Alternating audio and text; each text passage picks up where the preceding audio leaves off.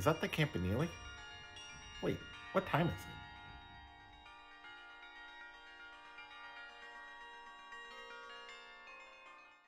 Hello, and welcome to the first episode of the Berkeley at Home Variety Show. I'm Patrick Holmes, and on this week's episode, we'll hear from Chancellor Carol Christ, get a reflection from a graduating senior on their time at Berkeley, and get some safety tips from Makai Polk. We created Berkeley at Home to bring the campus spirit home to you while we're all sheltering in place. But we're not the only ones who had that idea. Groups from all across UC Berkeley have been creating their own versions of at-home content. We'll round up some of these efforts in just a minute, but first we have some breaking news. The Campanile Falcons hatched 3 chicks this weekend. For more on that story, we turn to our chief wildlife correspondent, Mike Durda. Thanks, Patrick. Here's a story that'll make you grin. Peregrine, that is. This past weekend, Berkeley's very own peregrine falcon family grew by 3. Mother Annie and Father Grinnell, who took up residence in the Campanile in 2016, welcomed triplets into the world when 3 of their eggs hatched on Saturday and Sunday.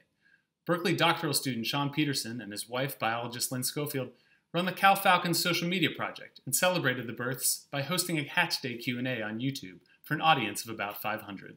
Peterson and Schofield said the birds will be able to see and will double in size in the next 5 days, and that they'll start their next set of feathers in 10. You can catch up on all the action and view live webcams by visiting calfalcons.berkeley.edu. That's it from here, Patrick. Back to you in the studio. Thank you, Mike, for that update. For those looking to congratulate the happy parents, they're registered at the Tractor Supply Farm Store in American Canyon and at Creighton Kids. We mentioned earlier that the Berkeley campus spirit is alive and well in the virtual world. In addition to this show, there are numerous ways to bring the Berkeley campus home to you. For those at home with kids, the Lawrence Hall of Science and Science at Cal have both compiled at-home science activities and experiments for all ages. Or you can get a break from your kids by setting them up for free tutoring for K-8 students from the Cal Teach program. Cal Performance's executive and artistic director, Jeremy Geffen, has compiled a series of performing arts videos for enjoying at home. And if you're a reader, the UC Berkeley English department has curated a quarantine book list, and UC Berkeley librarians have suggestions for things to read while you're stuck at home. Speaking of books, you can access digital versions of much of the library's physical volumes via a digital library. And tune in to Berkeley Conversations to hear from experts about what they're learning about the pandemic. Episodes stream live 2 to 3 times per week. Lastly, the Berkeley Art Museum and Pacific Film Archive was set to host a very special exhibit this spring after receiving a historic gift of African American quilts last year. Unfortunately, the museum is temporarily closed, but that's not stopping them from sharing the art, culture, and community we all crave right now. BAM PFA Director and Chief Curator Lawrence Ridner offers a virtual tour of the exhibition Rosie Lee Tompkins, a retrospective. Tompkins quilts rarely conform to the dimensions of a bed, the traditional standard, and they reflect an improvisational approach to composition. In many cases, they have no obvious orientation, so the curators have decided how they should be hung. You can find that on their website. You can also find links to all of these resources and more by going to the Berkeley at Home webpage. You'll find a link by visiting the campus COVID-19 page and then click on Berkeley at Home. For this inaugural edition of the Berkeley at Home Variety Show, we asked UC Berkeley Chancellor Carol Christ if she had anything she'd like to share with the campus community. Here's what she had to say. Hello. I want to offer a brief message of thanks to every student, staff, and faculty member at Berkeley for helping our campus navigate one of the most disruptive periods in our history. From the bottom of my heart, thank you to everyone who has gone above and beyond to ensure the health and safety of our community. Thank you to the faculty and staff who have helped us keep our core academic mission intact as our lives and work have moved online. And thank you to our students who have modeled strength, flexibility, and goodwill as they adapted to a virtual learning environment. Even amidst significant turmoil, the Berkeley spirit of brilliance, ingenuity, collaboration, and selflessness have been on full display. Take care of yourselves and your families, and please be safe during this time. We will see you again soon. Go Bears! Thank you, Chancellor Christ. A few weeks ago, thousands of students from around the world found out that they have been accepted to UC Berkeley. For many, attending the world's greatest public university has been a lifelong dream. Several of these students turned to the popular video sharing platform TikTok to share the good news. One video in particular stood out to me.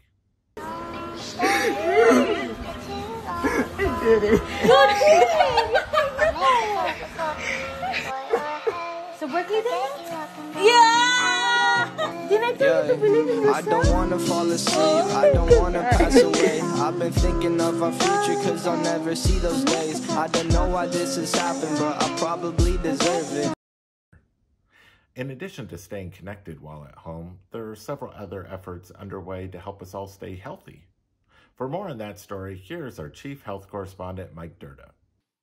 997, 998. Oh, hey, didn't see you there. But that's right, both Rec Sports and WorkFit are offering virtual classes and resources for the UC Berkeley community. Classes range from yoga flows to cardio workouts and are absolutely free.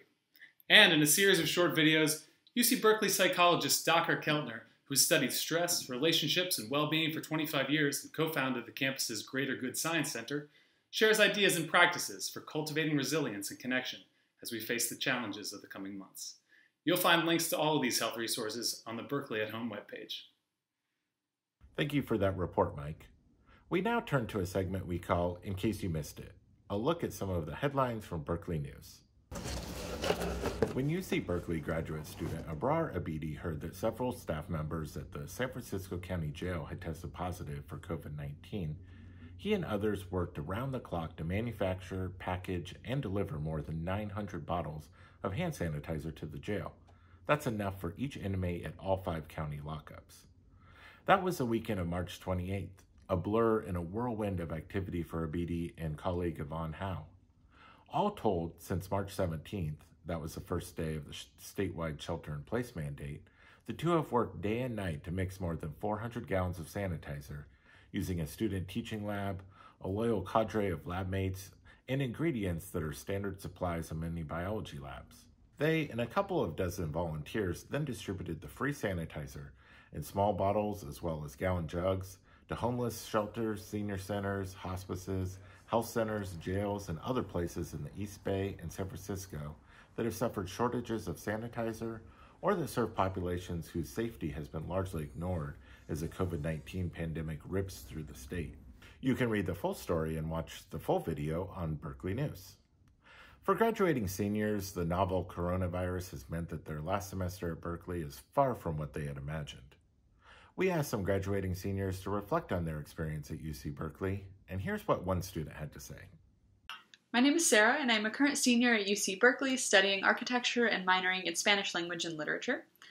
Going to Berkeley these past 4 years has definitely been the most life-changing experience I've ever had.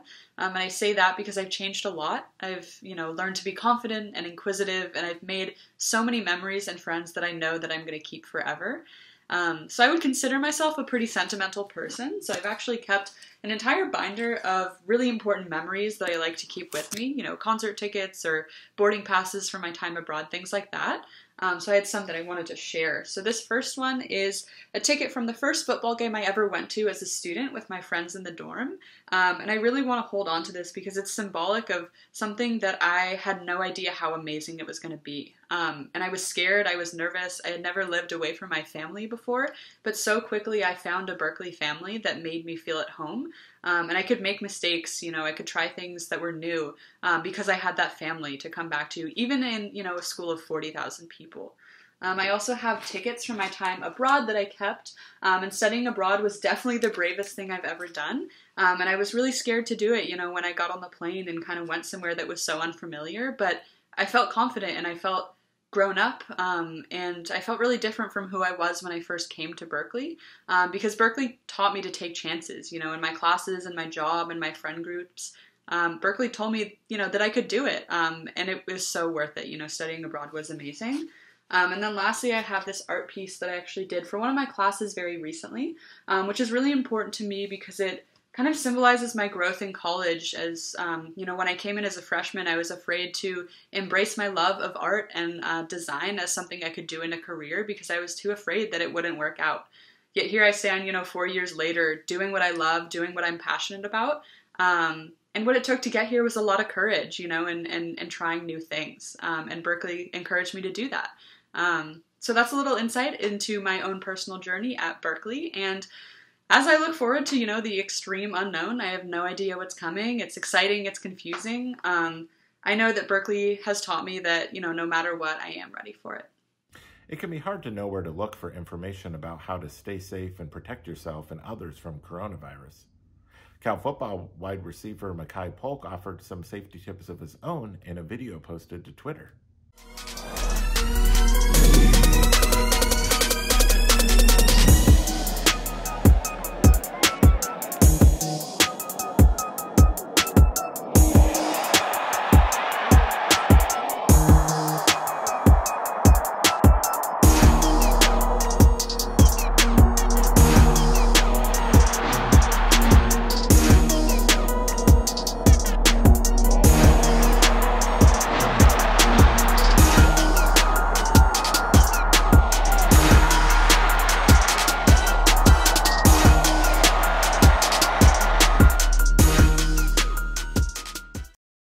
We hope you have enjoyed this inaugural episode of Berkeley at Home Variety Show.